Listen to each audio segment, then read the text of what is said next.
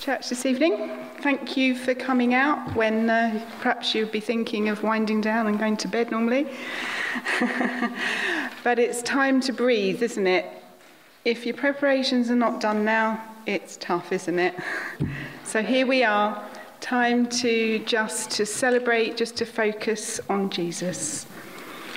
Behold, a virgin shall be with child and bring forth a son, and they shall call his name Emmanuel, God with us. Through the darkness of this Christmas Eve, we have come together to celebrate and wonder at the great mystery of God, God who is light, coming into our dark world in the form of a frail human baby. This is the God who has revealed himself in the person of Jesus Christ, the Messiah. He is the Word made flesh. We have seen his glory, the glory of the one and only Son who came from the Father, full of grace and truth.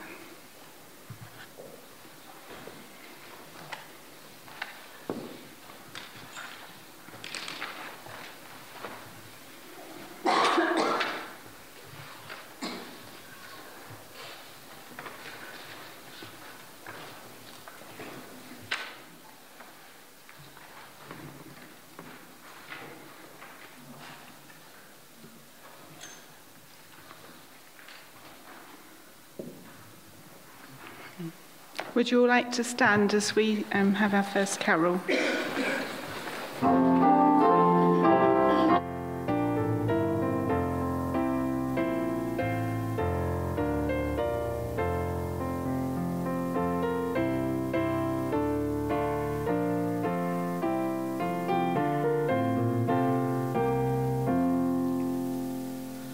It came upon the midnight clear, that glorious song of old, from angels bending near the earth to touch their harps of gold. Peace on the earth, goodwill to men, from heaven's all gracious King. The world in solemn stillness lay to hear the angels sing. Still through the cloven skies they come, with peaceful wings unfurled, and still their heavenly music floats o'er the weary world. Above its sad and lonely plains they bend on hovering wing, and ever o'er its Babel sounds the blessed angels sing. Yet with the woes of sin and strife the world has suffered long. Beneath the angels' strain have rolled 2,000 years of wrong, and man at war with man is not the love song which they bring. Oh, hush the noisy men of strife, and hear the angels sing. For lo, the days are hasty,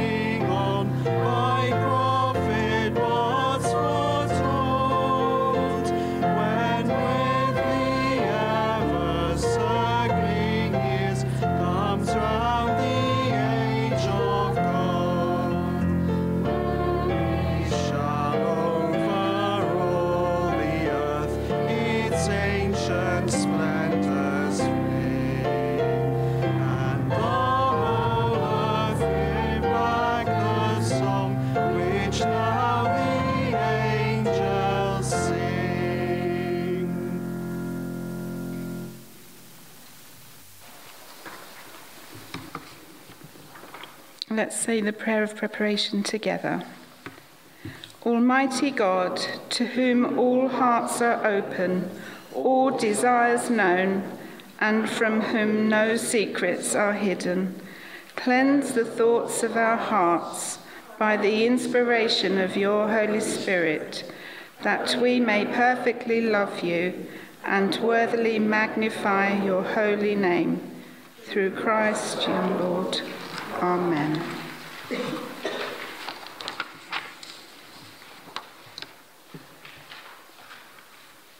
Time of confession.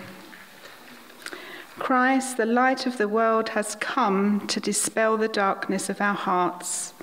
In this light, let us examine ourselves and confess our sins.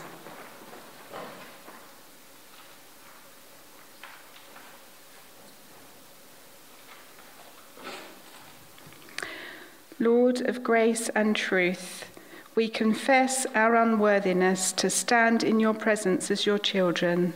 We have sinned. Forgive and heal us. The Virgin Mary accepted your call to be the mother of Jesus. Forgive our disobedience to your will.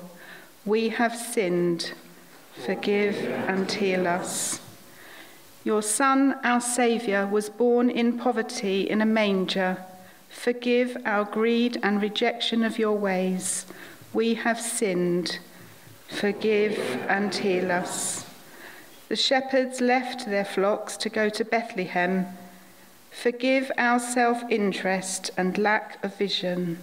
We have sinned. Forgive and heal us.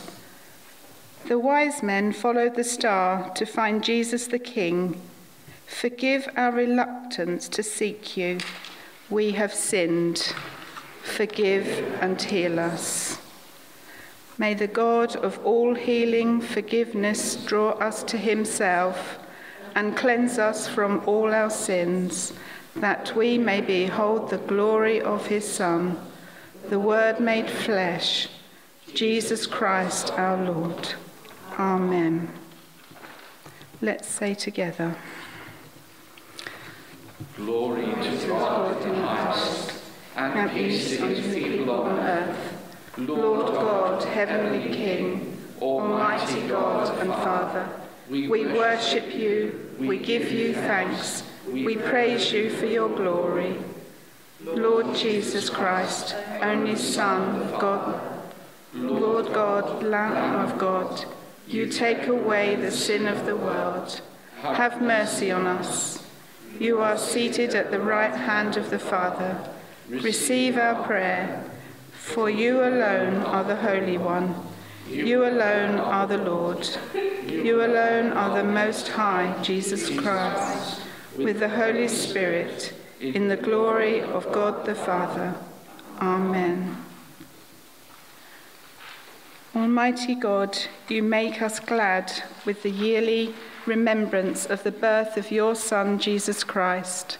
Grant us, as we joyfully receive him as our Redeemer, so we may with sure confidence behold him when he shall come to be our judge, who is alive and reigns with you in the unity of the Holy Spirit, one God, now and forever. Amen. Would you like to sit? And we'll have our first reading from Colossians.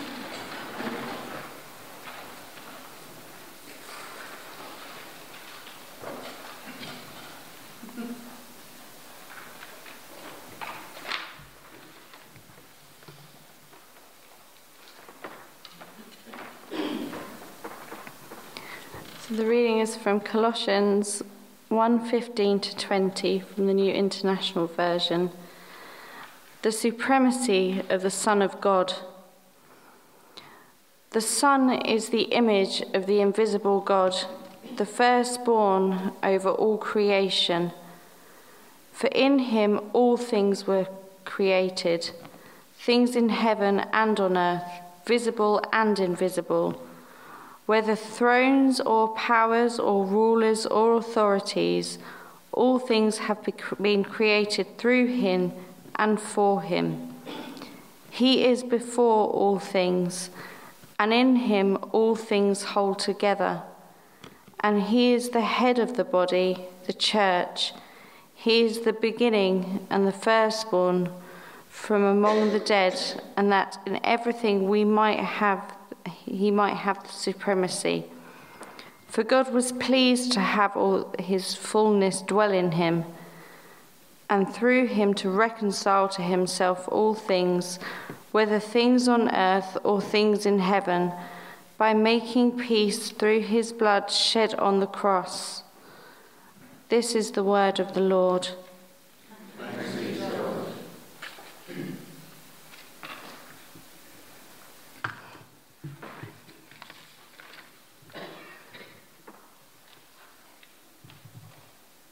Okay, would you like to stand, please?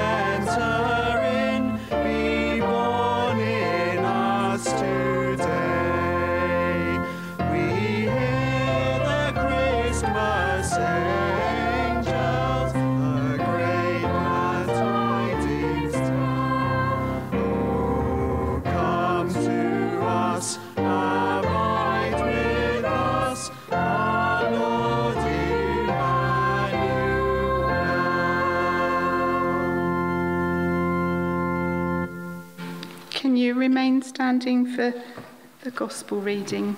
Thank you, Diane.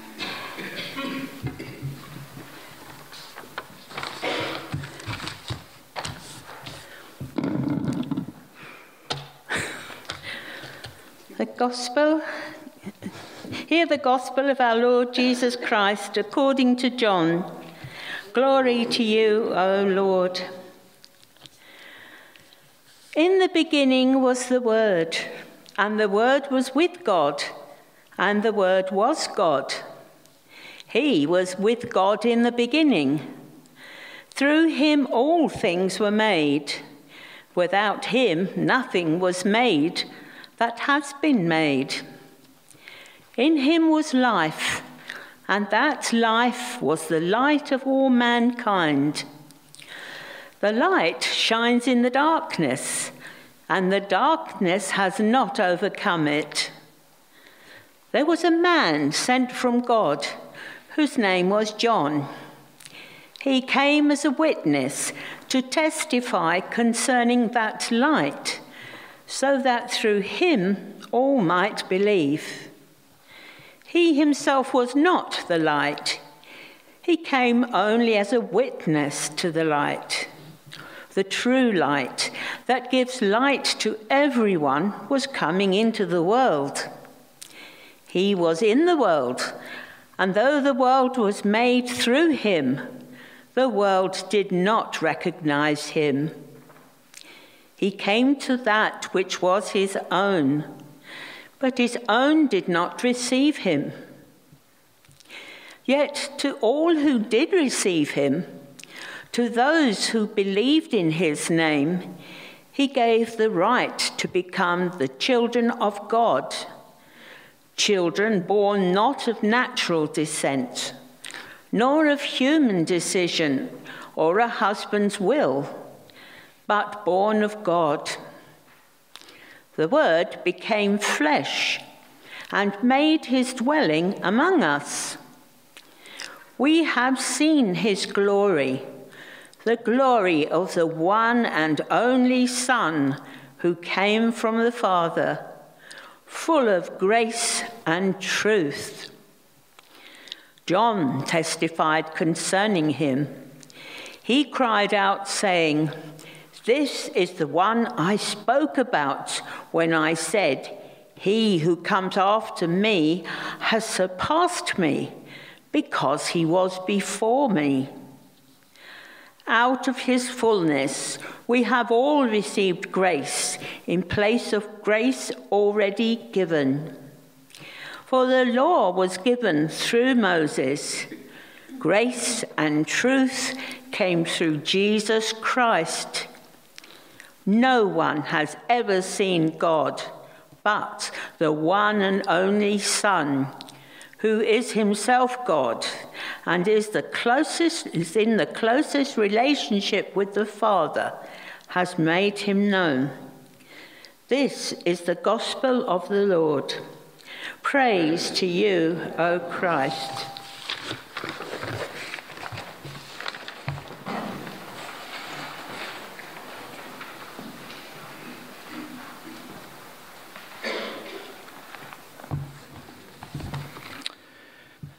Well, we all know the story, don't we? Very much simplified, it goes as follows. God sends the angel Gabriel to visit Mary, a young girl. He tells her, "You're going to have a baby." She replies, "How can that be, since I am a virgin?" Mary was betrothed to Joseph. Actually, that's a bit more serious than our engagement. You could only get out of it by divorce.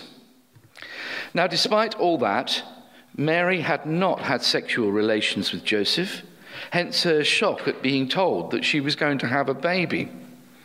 When Joseph found out, he was shocked and planned to divorce her quietly, but was told by an angel in a dream not to.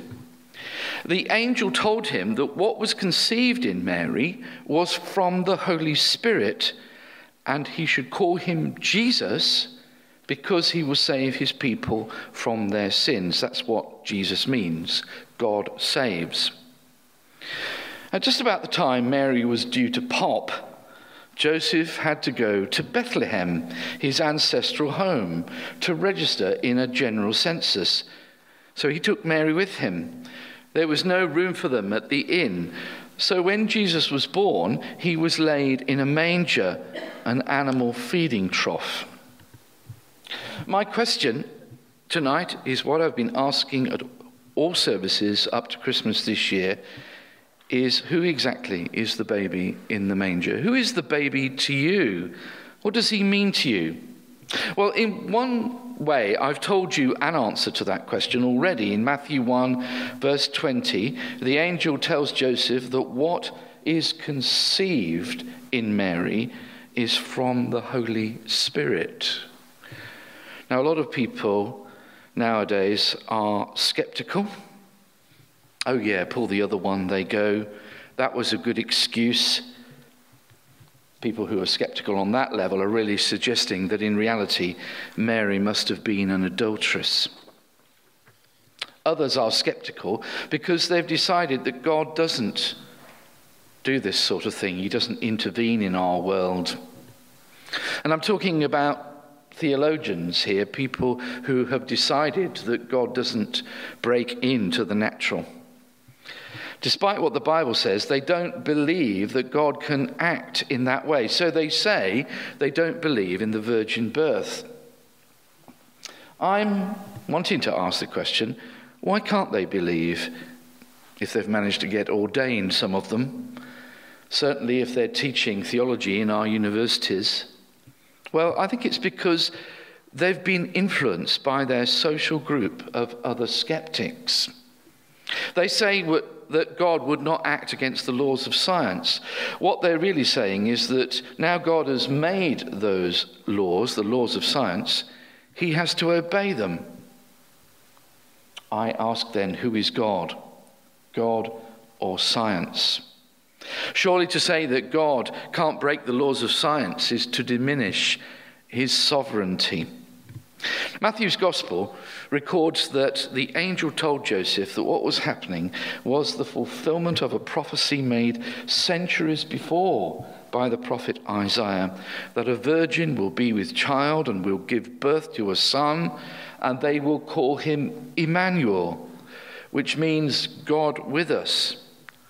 Now, what is really being said is that the baby in Mary was fathered by the Holy Spirit, who is God. That's what's really being said. Now, at this point, I have to just give a brief explanation of the nature of God. Any serious studies of the Scripture will lead us to the conclusion that Jesus is equal to the Father. And actually, the Holy Spirit is the Spirit of Jesus and also equal to the Father and the Spirit. This we call the Trinity. You and I have one being. We're individual human beings. And we have one person. For example, I'm the person, Glyn Ackley. God, on the other hand, is a different sort of being. He has one being and three persons. Well, all this boils down to is that when Jesus, God's Son, conceived by the Holy Spirit, was born and laid in a manger, he was God with us, Emmanuel.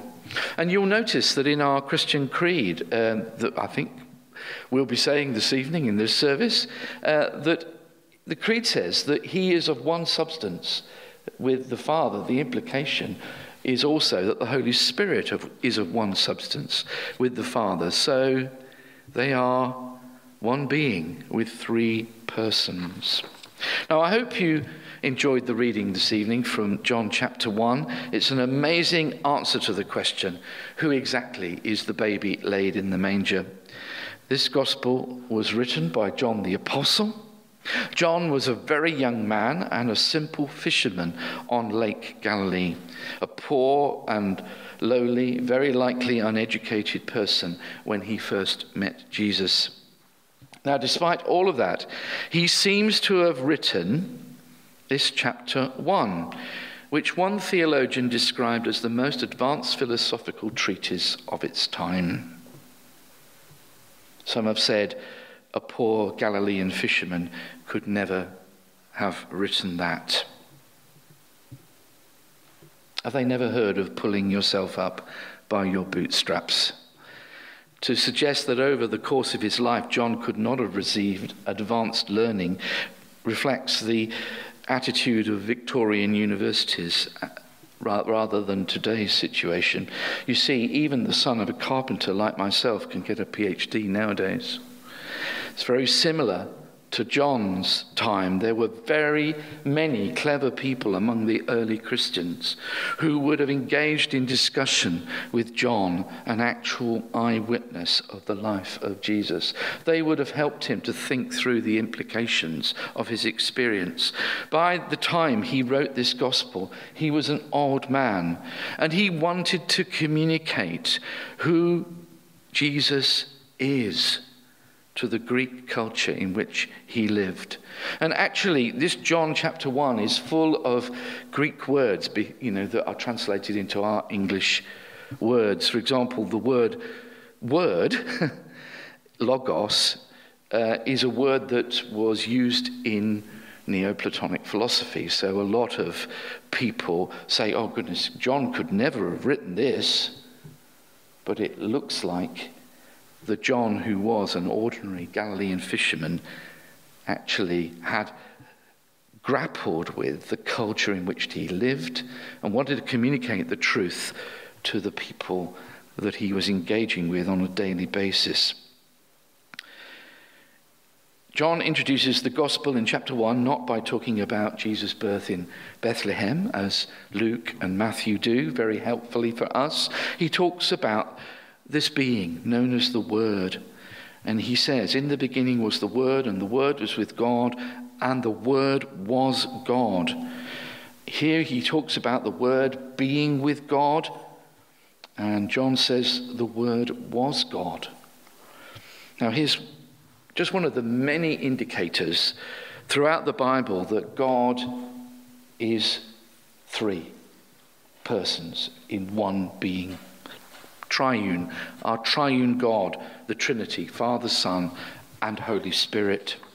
It's clear from John 1 that looking back at the life, death, and resurrection of Jesus, John believed that Jesus was the eternal Word. He says in verse 14, the Word became flesh and made his dwelling among us. We have seen his glory, the glory of the one and only Son who came from the Father, full of grace and truth.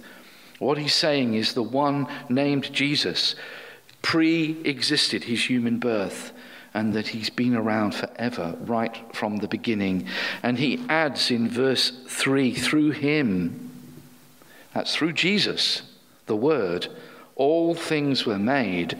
Without him nothing was made that has been made. So he's really saying that the Word, the one we know as Jesus, was the instrument of creation. And Paul says a very similar thing in Colossians chapter 1. So Paul and John are in agreement here. For he says in the reading that we had read by Ellie this evening, Colossians 1, for in him all things were created, things in heaven and on earth, visible and invisible, whether thrones or powers or rulers or authorities, all things have been created through him and for him. The whole of human existence, the whole of the existence of the universe is for Jesus. So he's not just a little babe placed in a manger. He is the engagement of the eternal God. You know, one of the things that I've been saying is about the universe and the magnitude of our universe. You know, most scientists still today talk about the Big Bang that they say happened 14 billion years ago. If you don't know about this, very simply put, everything in our universe, as far as you can see, all the matter in our universe was once in a blob about the size of a grapefruit, or even smaller, some say. And we're talking here about 14 billion years ago, and they say there was a big bang and everything flew out and it formed the stars and our planet Earth and all the other stars and planets, and it's continually expanding. Even now it's going out, and the furthest observable point is 46.5 billion light years away, which is a mind-bending figure. It means you have to travel at the speed of light for 46.5 billion years to get there. And you know that Star Trek is a fantasy, don't you, guys? You know, let me just tell you this. Because matter cannot travel at the speed of light, and you'd have to travel faster than the speed of light, otherwise it would take you billions of years to get to the edge of the universe. The universe could actually be up to 250 times that size. It's immense, beyond our comprehension. Now, scientists haven't got a clue what caused the Big Bang. They don't know. Whatever it was incredibly powerful. And I believe it's just a reflection of the power that we encounter in our God. This God who made the universe, John, Paul, and the others believe he did, and in his true power must be beyond our comprehension. I also believe that power would have no problem with intervening in the natural laws of the universe and nature to fuse himself with the flesh of the Virgin Mary. Now, what was his purpose? What was his purpose in doing this? Well, it was to make himself known. And it was to give us the right to become children of God, to be born of God, to have a living relationship with God. What I'm going to say to you now is really quite personal, because there was a time, when I was just like a lot of people, really. I would go to church. I'd enjoy singing the Christmas carols at Christmas. I loved the Christmas story. And, well, I sort of believed that I believed in God. I believed that God made the world. That was the only explanation I could have for the universe with its such beautiful intricacy. I believe that there must be some greater power. Now, a lot of people think like that nowadays, still. Even though people have tried to say that there's no God and that one of the most popular books was that book, The God Delusion. But actually, people in their heart of hearts think, well, there must be something more to this. And, I guess I was one of those people for a number of years. Actually, I was quite angry with Christians, really, because I just wanted to prove them wrong. I still believed in God in my heart of hearts, but I wanted to prove them wrong. And, I enjoyed going to church. A lot of people enjoy going to church who don't necessarily believe in all this business about being born again and having a relationship with God. You don't have to do that to be an Anglican, they think. But actually, Jesus was more than just a teacher in the past who gave us some good moral ideas. He was more than just somebody who was a prophet. He was more than just the leader of a great world religion. He became one of us in order to make us understand who he is and to know the forgiveness that comes. And of course, the way he did that in becoming human was to be a sacrifice. In the way it all worked out, Jesus grew up to be a man, and when he was crucified on the cross, that some people see as a simple human execution, what he did was God counted that as him taking our rightful punishment on himself. He was like the sacrifice to end all sacrifices. But this wasn't just an intellectual thing. This was God coming into the world to make himself known to us.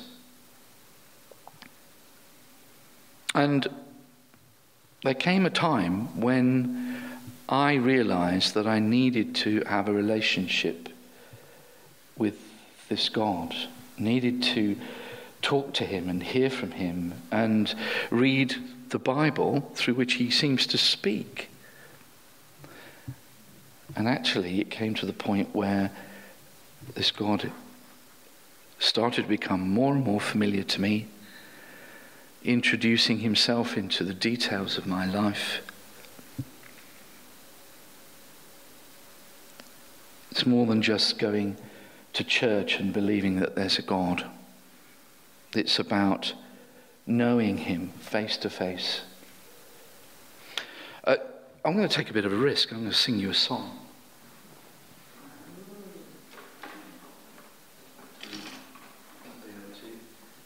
Disentangle it. This is a song that was very precious to me when I was a youngster. It's called In the Stars, and it's about what I've been talking about. In the stars his handiwork I see. On the wind he speaks with majesty. Though he's ruling over land and sea, what was that to me?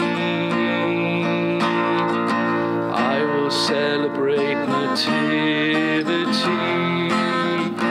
'cause it has a place in history. Though he came to set his people free, what was that to me? Till one day I met him face to face, and I felt the wonder of his grace.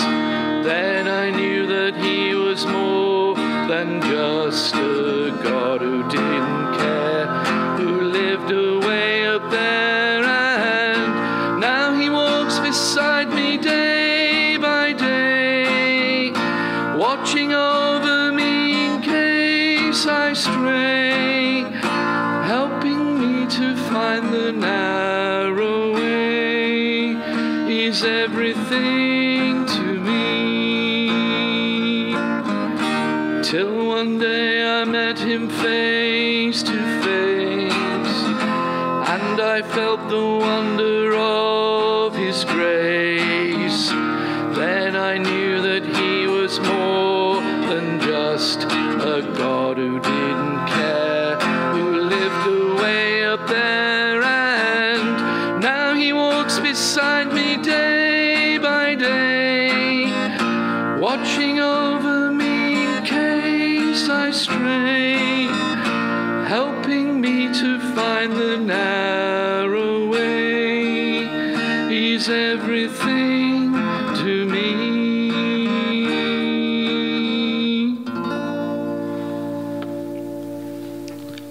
Let's just pray together.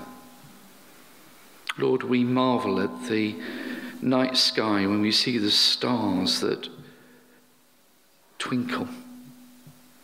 And we marvel at the fact that they are beyond our mind's capability to understand how far away they are. We marvel at the beauty of our earth, the power of the sea,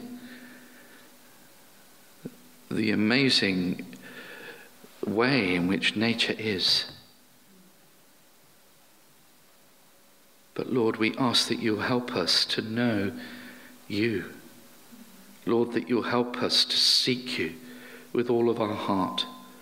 Lord, that you'll help us to know that you love us and long to be a part of our daily lives. We pray for your intervention, and we ask, Lord, that you will be born in us,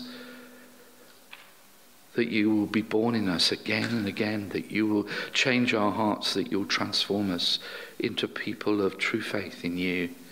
We pray in Jesus' name. Amen.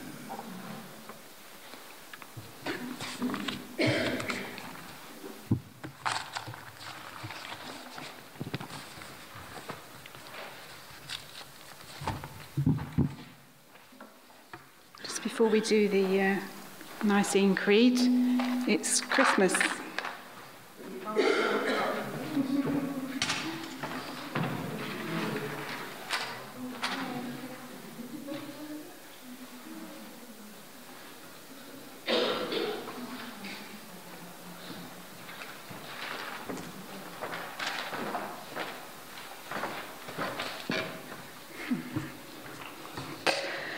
Okay, so we affirm our faith together by saying together the words of the Nicene Creed. Would you like to stand with me?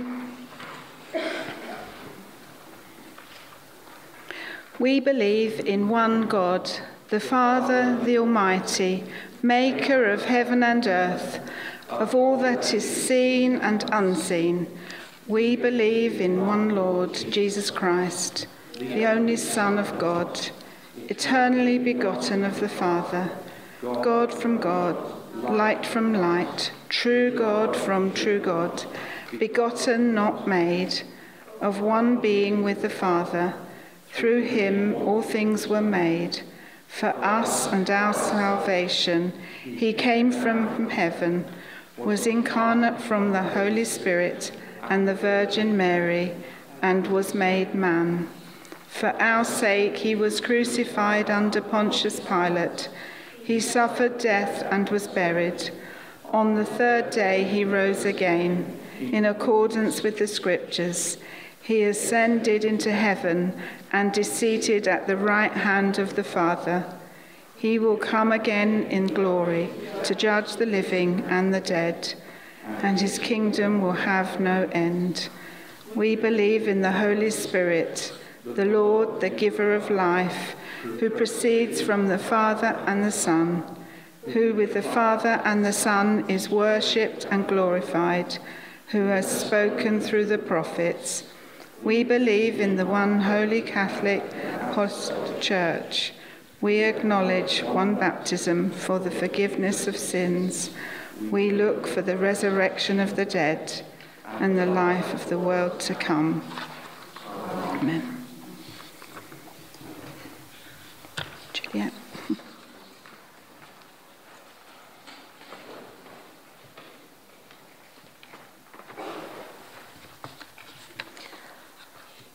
Let us pray. Almighty God, you make us glad with the yearly remembrance of the birth of your Son, Jesus Christ. We come in the quiet of this holy night to take time to come aside with grateful hearts, to come and bring our worship to that baby in the manger, to marvel that you so loved the world that you gave your only Son to be born in the stable, to be the Word made flesh, to share our humanity, to be one with us that we may come to you, that the birth was just the start of the story, not the end. You were born into a family. Christmas is a time when families can come together. We give you thanks for our families, for the time that we can come together, to laugh, to have fun, to relax, to reminisce, to talk, to share. We give you thanks for new additions to families during the year, for the fun of watching children discovering the excitement of Christmas for the first time. But Lord, we also remember that for many, there will be gaps and an emptiness. Family members who will not be there for this Christmas. Those who've died this year or in past years. They'll be missing a particularly loved one. We pray for families that will be divided, whether it is through distance, divorce, or discord.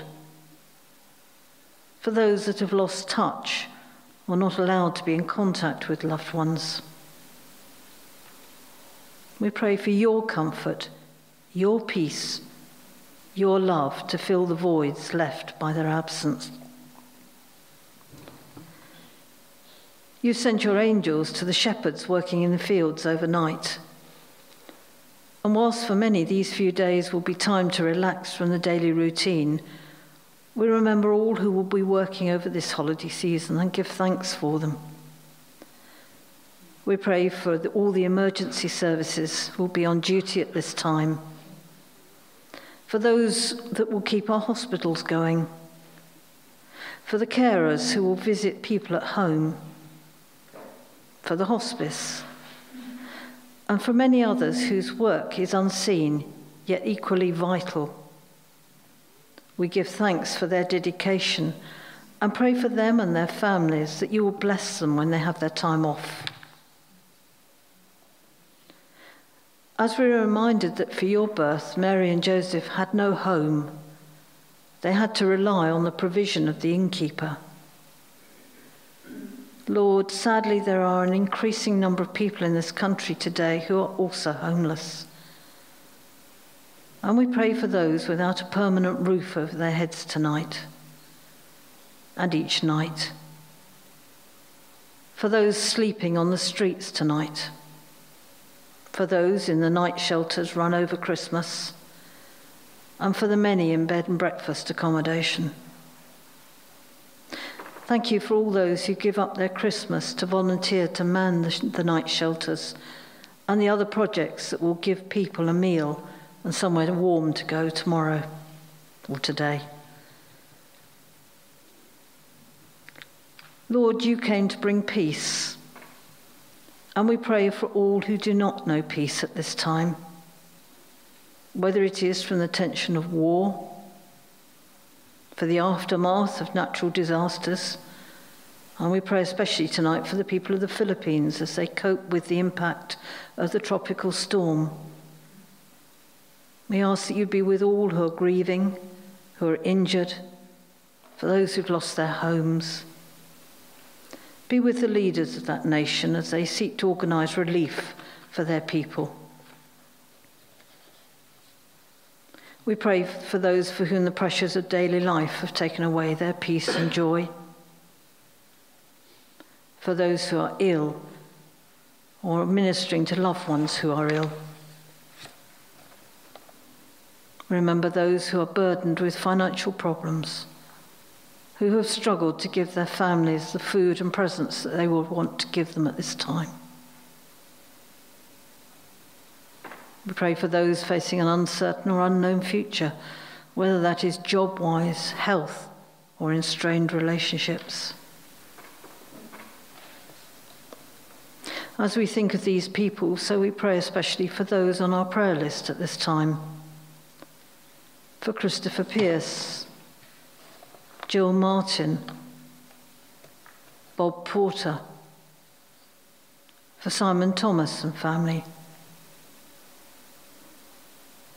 And in a moment of silence, let us bring to our Heavenly Father these and others we know in need of his healing touch, that they may receive the gift of peace, love, and hope that only he can bring.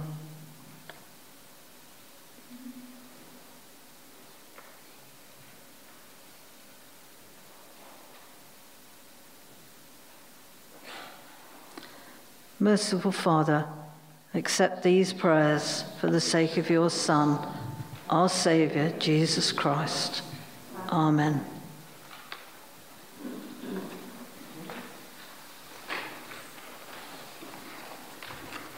Would you like to stand for the peace?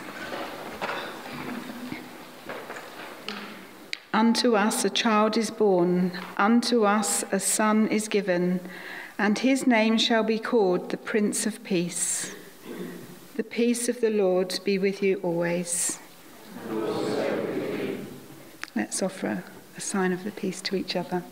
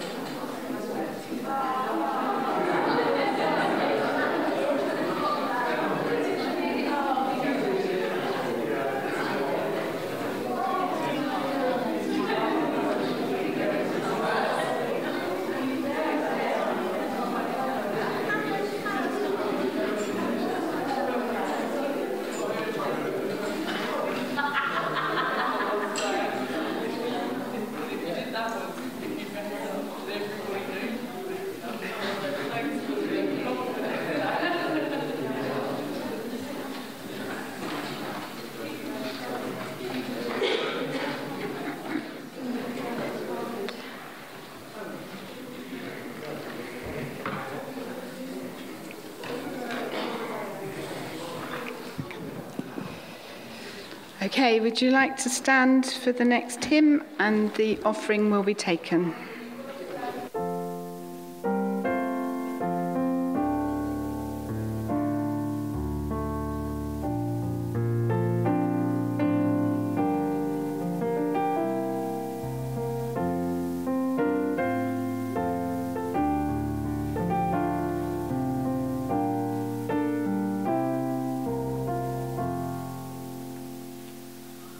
In the bleak maze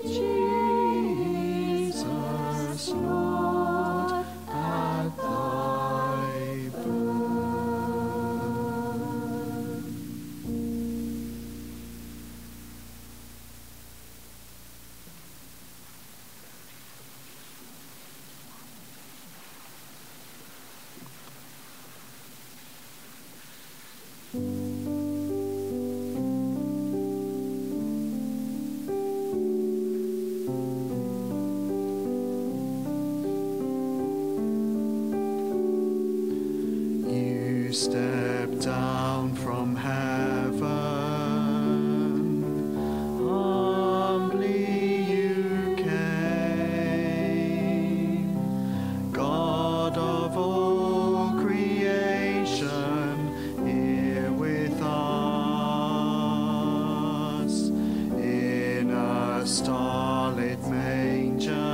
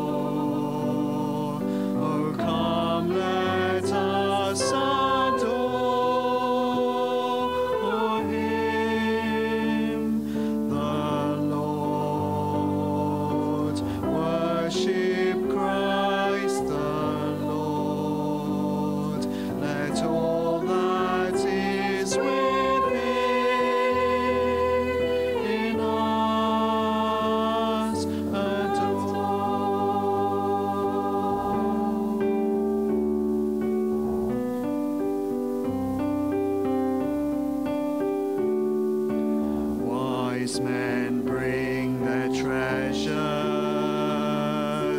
shepherds follow, angel voices sing of peace on earth. What have I to offer to heaven's King?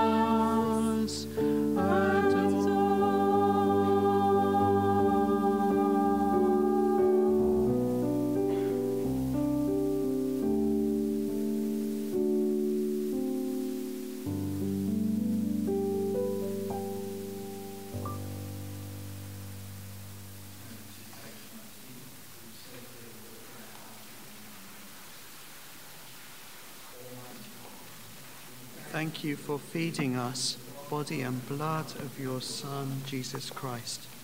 Through him we offer you our souls and bodies to be a living sacrifice. Send us out in the power of your Spirit to live and work to your praise and glory. Amen.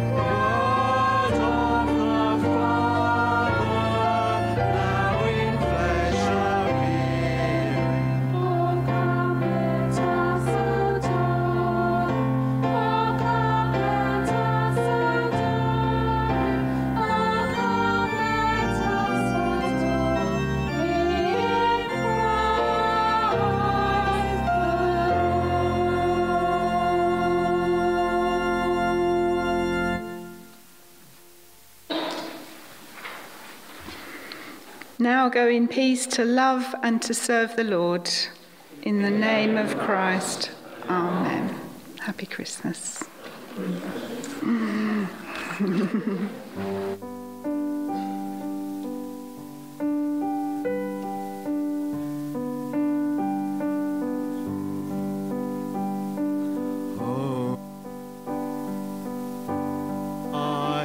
The stars are brightly shining. It is the night of the dear Saviour's birth. Long lay the world in sin and error pining, till he appeared and the soul felt its worth. A thrill of hope, the weary world rejoices, for yonder breaks a new and glorious morn. All on your knees,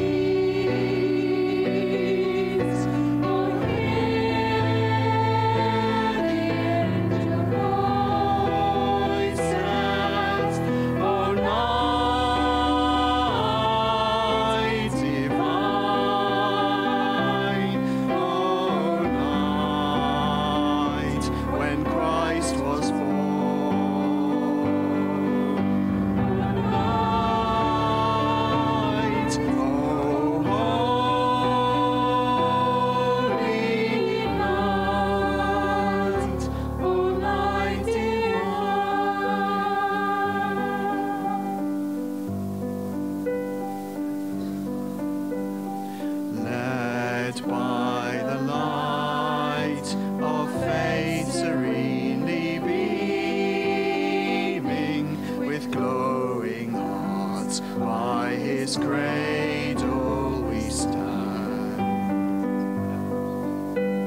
So led by light of a star swiftly gleaming,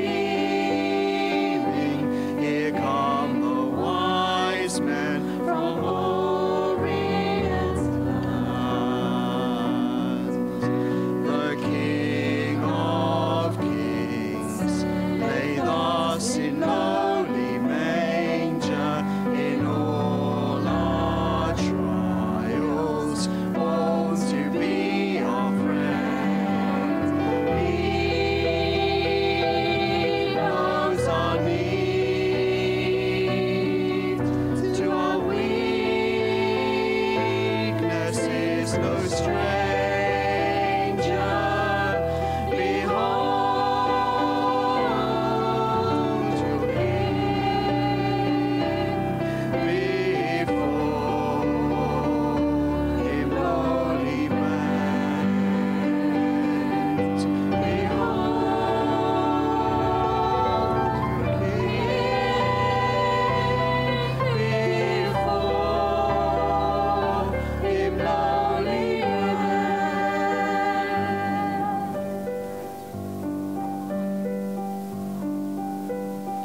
Truly he taught us to love one another. His law is love, and his gospel is peace. Chains shall he break, for the slave is our brother, and in his name all oppression shall cease. Sweet hymns of joy in grateful chorus raise we, let all within us praise his holy name. Christ is the Lord. Oh, praise his name forever. His